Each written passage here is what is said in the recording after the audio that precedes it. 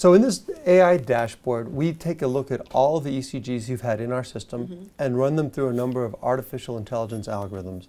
And again, these are not FDA approved, and so they're used for clinician guidance, but we use clinical judgment in interpreting these. And right now, the dashboard has 4 specific tests. The first one is ECG age, and it looked to see the age of the person and the age of the ECG. And when we look at your age now is 51 and a half, and the ECG is that age is that of someone who's 46. So, way to go, Tracy. High five. so what that means is that you're living a healthy life. And we've seen some people tend to age a little slower than time. This looks terrific.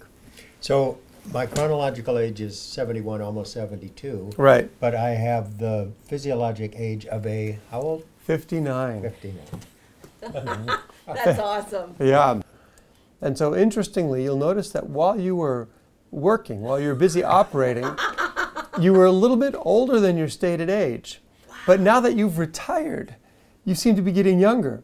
Awesome. I should have retired sooner. Yeah. When might the general public be able to see something like this? And are you doing that on Mayo Clinic patients now? Yeah, so we're using some of these as part of a research study. And in that context, about 20,000 people have had this processing of their standard ECG. And some of these will start to be submitted to FDA to then make them marketable and more widely usable. And we expect to see that maybe within a year or so.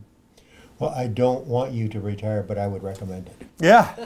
All right. Good advice. Thank you, Dr. Friedman. Yeah. Good to see you. Yes. Great to see you.